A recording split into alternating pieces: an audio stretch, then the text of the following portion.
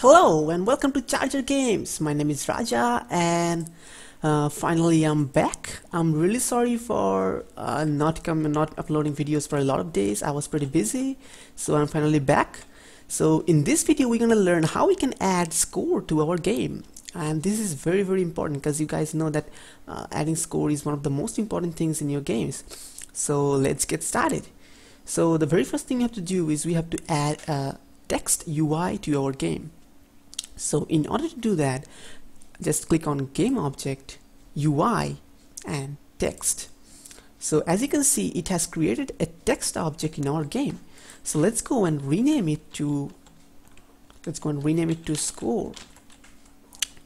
So this score will hold the score text that is gonna be shown in our game. So now just keep your mouse here and press F key on your keyboard. So this will basically just zoom in on the score button and make sure this tool is selected, and by that I'm gonna move that score to the top left corner. Okay, so once you have done that, just and once you have clicked the score button, score UI, now from the inspector you can see that here is a field called text. So using this text field we can change the text that is shown here. So click on that and select that, and I'm gonna change it to score. So this will show the score here, and from here let's increase the font size of it. I think that should be good, and we have to change the color too. So from here just select the color and let's make it pure white. Okay, and if you want you can make it a bold or something. Okay, I'm gonna make it bold. Yes, that looks awesome. So now one more thing you have to do is from here just click on the anchors, and from the anchor presets just click on here. So what this will do is this will anchor it to the top left, so that when we change the screen size it will not move much from here. Okay, otherwise if we don't anchor it, it will just move here or maybe here, so it will make a mess. So as you can see, we have created our UI. Now we have to create a script so that we can actually change the score and change the score UI when the game runs, and we have to also stop the updating of score when the game actually stops, or when the game over happens. So let's go and do that. We already have created a UI manager script. So from here we're gonna actually control all the user interface or all the UI of the game. So from here what you're gonna do is we're gonna create a text that is gonna hold our score text, so that we can actually update the score text when our score changes. Okay, so in order to do that, write public text. Oops. Okay, now make sure whenever you are using any UI, whenever using code from any UI, you have to use the UI namespace. Okay, so at the top just write using Unity engine dot UI.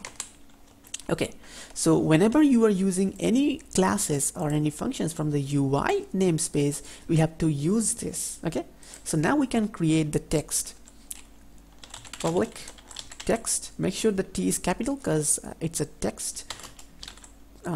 Let's name it score text. So this score text will hold the score text that you have created here. Okay, so now we also have to create another variable that's gonna store our score in integer values. So int score, and in the start function we're gonna make the score value 0, because when we are starting the game we want the score to be 0. Okay, that's fine. So the score is 0, and this score text, this is what you're gonna do here. So next thing what you're gonna do is we have to actually update the score according to the game. So what you're gonna do, one thing we can do is we can just add 1 to the score variable every time in the update function, but that will be a mess because update is called too many times in a frame. Okay, so what will happen is the score will increase too fast, like after 2 seconds you will get 200 score, but we don't want to do that. So we have to actually call this after a limited period of time. Okay, so before doing that, what I wanna do is, before doing that, just select the UI manager object here, and now you can see that here we have actually a score text option, because we have created a public text variable that is our score text. So we have to attach, we have to actually assign the score here. So just drag the score here. So now we can actually access this score from our code. Okay, so next thing we're gonna do is we're gonna actually, let's create a function that's gonna increment our score. Okay, so let's create, what you're gonna do, void score update. Okay, so what this gonna do is, this is going to just update our score, or it is going to just increase the value of the score. So score plus equals 1. So this function just going to increment the value of the score, but we also have to call this value from somewhere. Okay, if we don't call this function from somewhere, then nothing's gonna happen. Okay, so we actually have to call this function. Okay, so next thing we're gonna do is, after a regular interval of time, we actually have to update this score. Okay, and we also have to update this score text. Here we are only updating the value of the score, but we are not actually changing this score UI. We also have to update this value to this score UI. So in order to do that, in the update function, what you're gonna do is, we're gonna say score text dot text. So this is the text property of that score text UI. So using this text property, we can change what is shown. Okay, so as you can see, if I select this score, you can see this is the text property. We have written score here, so score is being shown right now. So from the, if we change the text property, so this this string or these words will change. So we want to make score 0 or score 1 or score 2 to be shown here. So that's what we're gonna do here. So we're gonna write score text dot text equals score, this is the string that's gonna shown before, and plus we're gonna also show the score value. Okay, so what this will do is, first of all, this will show the score string here, and with that it will also concatenate this score value, that is 0 now. Later on it will become 1, and later on it will become also 2 or 3 or something, so that our current score gets shown here. So that's what we're gonna do here. Okay, so let's go and test it, what we have done. If I press play now, as you can see, since we are not updating the value of the score, it shows score 0. But if we start updating the value of the score in the update method, you can see that if we write score plus equals to 1, you can easily see that the score gets updated too frequently, and that just, it's not what we want. So if I press play, as you can see, the score is getting updated too fast, but we don't want the score to be updated too fast, so we are not going to call this score plus equals to 1 from update every frame. So we have to figure out a way by which we can actually call this less frequently. Okay, so in order to do that, what you're gonna do is, okay, in order to do that, what you're going to do is, from the start function, we're going to call this score update function. From the start function, we're going to call this score update function after 0.5 seconds. So that means that our score will be updated after 0.5 seconds, and it will not be increased. Too frequently. Okay, so we're gonna write invoke repeating. So what this function does is, it calls any other functions a number of times, and we can also specify after how many seconds we want to repeatedly call that function. Okay, so inside that we have to first of all write the name of the function that we want to call. So first of all, we're going to call the score update function. Now make sure to write it the right way, otherwise it's not gonna actually call this function if you just mess up with the name. So next thing we have to do is we have to write the time after which we want to start calling after the start of the game. So we want to start after 1 second. After 1 second we want to start calling the score function, update score function. And next we have to write the repeat rate, that is after how much seconds or after how much time this function will be called again. So here we're going to write 0.5f. So what this will do is this will call this function after 0.5 seconds. So first time it will call it after 1.0 seconds, and then it will keep calling it after 0.5 seconds, again after 0.5 seconds, again that, again, and repeat that. So this is how we will achieve what we wanted, and the score updater will not be called too frequently. So let's go and test it out and let's see if it's working or not. So if I play it now, as you can see, it is getting updated but less frequently. So score 1, 2, 3, 4, 5, 6. So it is updating but slowly. So that's the behavior we wanted. Okay. So now the problem we have is, as you can see, that even if the car gets destroyed, the score keeps updating. Okay, but we want to get rid of that because we don't want the score to be updated when the car is destroyed and the game is over. So let's go and do that. So in order to do that, we have to tell it that whenever the car is destroyed and the game is over, we don't want the score to be updated. Okay, so first of all, we're gonna create a variable and we're gonna call that a boolean variable, and we're gonna call that game over. And in the start function, we're gonna put game over equals to false. Okay, so whenever the game over is false, we want the score to be updated, but whenever the game over is true, that is the game is over, we don't want the score to be updated. Okay, so whenever the game is over, we don't want it to be updated. So in order to do that, what you can do is inside the score updater you can write if not game over. That is, whenever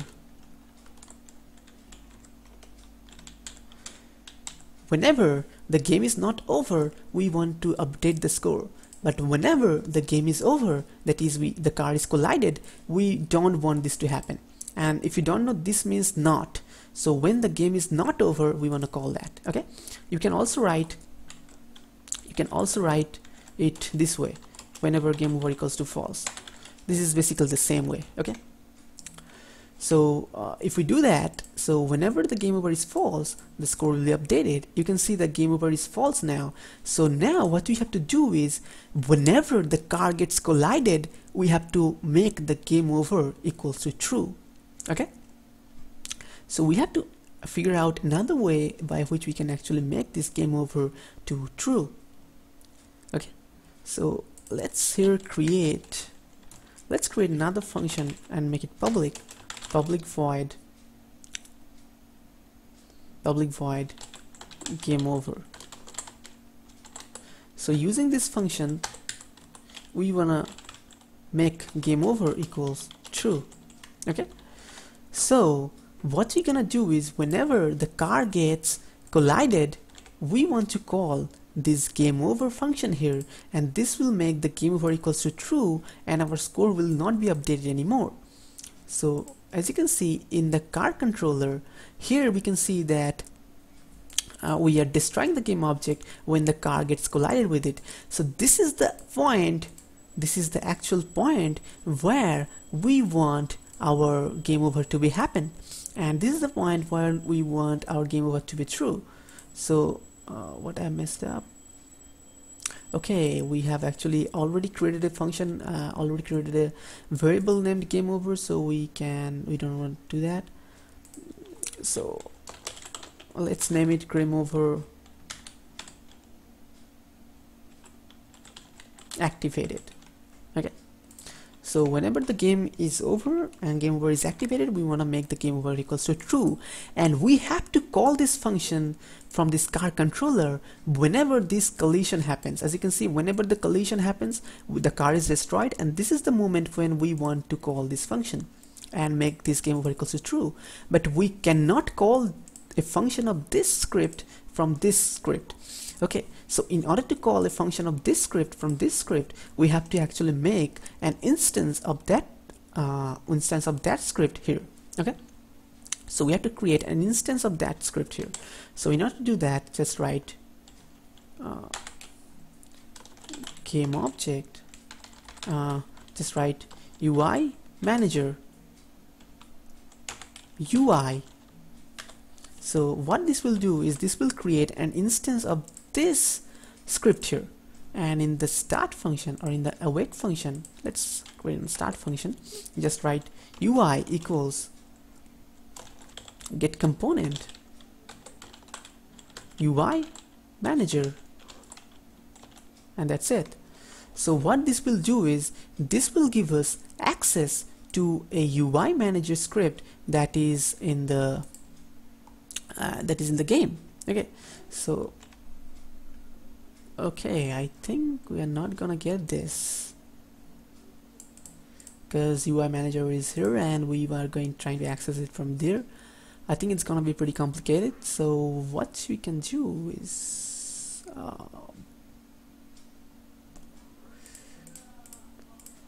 okay, so let's create just a public UI manager UI.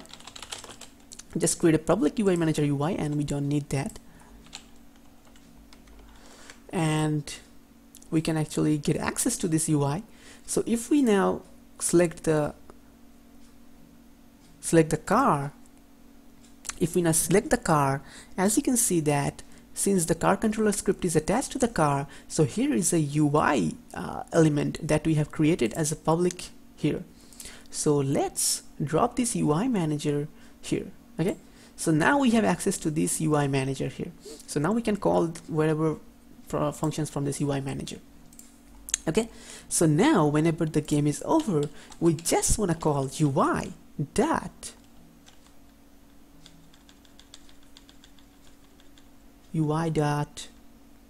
where is that function I want? UI dot game over activated. Wow. Okay, so whenever this happens, I have this UI, I have this access to this UI here, and whenever game over happens, I just want to call game over activated function from this UI manager script, which is here. So what this will do is this will make the game over equals to true, and if game over equals to true, our score will not be updated. When it is false, our score is updated. So our score will not be updated anymore, and it will just stay the same. So let's go and test it out, and let's see what I have done. So if I press play, as you can see, the score is updated, and if the car gets collided, it is game over, and as you can see, bam, the score is not getting updated anymore. So we have pretty much done whatever we wanted, and I'm really happy that I have done this, and hope you guys enjoyed and learned this. If you have any questions or any confusions, just make sure to ping me or ask me comments down below. So thank you very much for watching this video. Make sure to subscribe and like. I'm gonna upload a lot of new videos, so thanks a lot for watching and have a great day. Thanks.